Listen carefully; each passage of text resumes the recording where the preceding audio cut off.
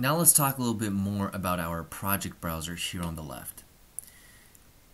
Anything that lives here in this list of elements of things, this is the DNA of your file, okay? So if I open this tree to families, right, you can see all of this preloaded families in here as far as what lives in this file. If you are looking for something that you need to load in here that doesn't exist, for example, under structural columns, we have a concrete column and a steel column, a W-shaped column. Let's just say you need a wood timber column.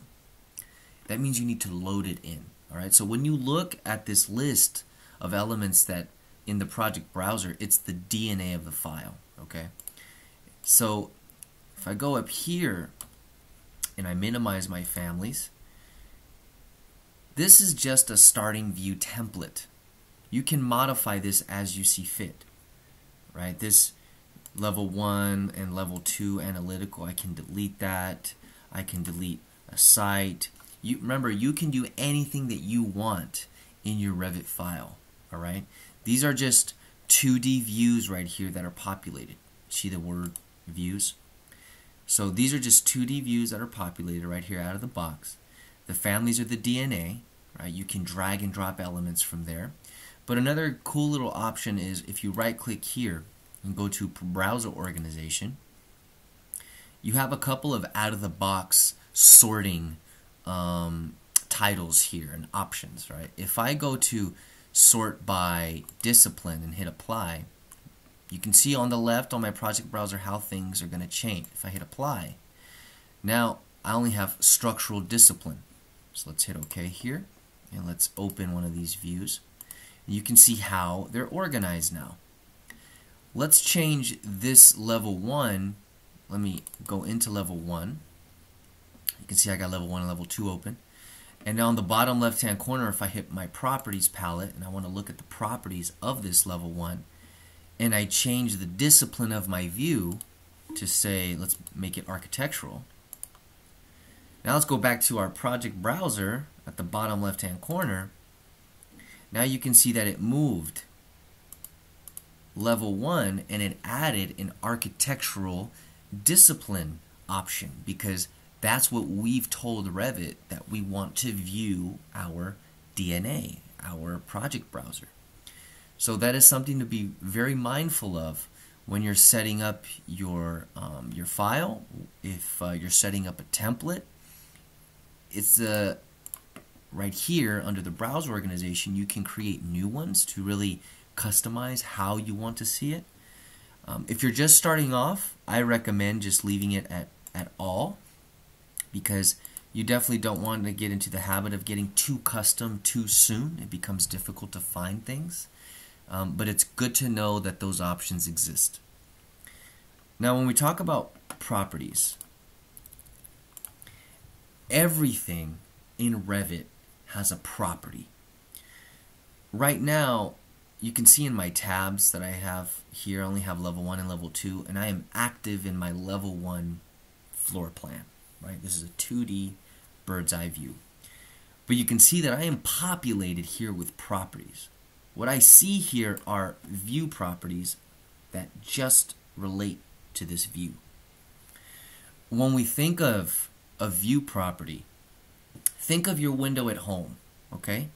You look out the window and you see other houses, you see cars driving by. That is the model.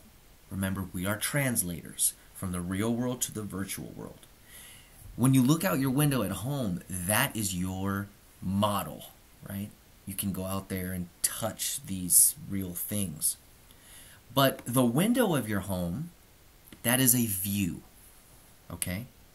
Just like this level 1 is a bird's eye view. You're looking down flat at your building, at your model.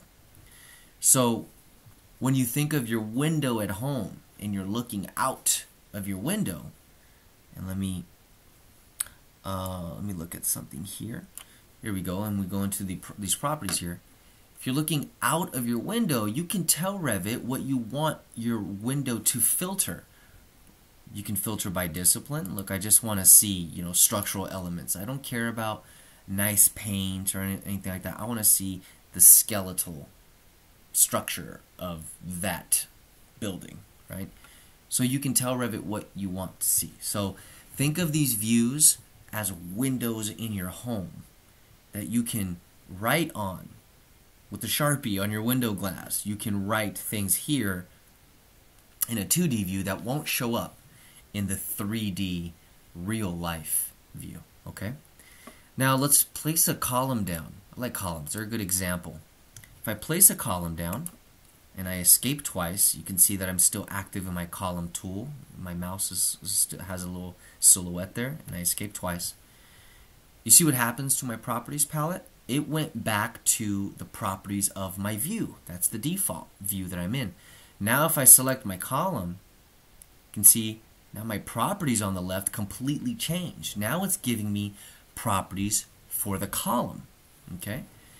I can change where I want the base to go, where I want the top level to go. I can change everything related to this column. I can even change what kind of column I want this to be. This drop-down list right here is called the type selector. Okay? So now we're getting into a different set of properties. Let me copy this column over. Select it and copy it over. Now, when I select one column, the properties that I get here on this properties palette are called instance properties. Now you can see right below the type selector there's a button called Edit Type. This is called the type properties palette. Now, any change excuse me, that I make here apply to all columns in my project. I make a change here with the width, the flange thickness. It's going to change all of my W10 by 49 columns. Okay. Now over here on the left, right? I can't access that because I'm in the type properties, but I want it to stay open because I want everyone to see the difference. Here on the left, those are instance properties, which means I can have multiple columns that are exactly the same type of column, W10, with the same physical geometry, right? But the instance properties allows me to set differences between this column and that column. You can see here on the base offset for the column I highlighted, it's at a -9 foot distance. Well, that column next to it could be -3 feet or -2 feet. So that is the difference between type properties and instance properties. Type properties applies to all columns in a project. Instance properties means different options for the same type of column. Okay? So good thing to know.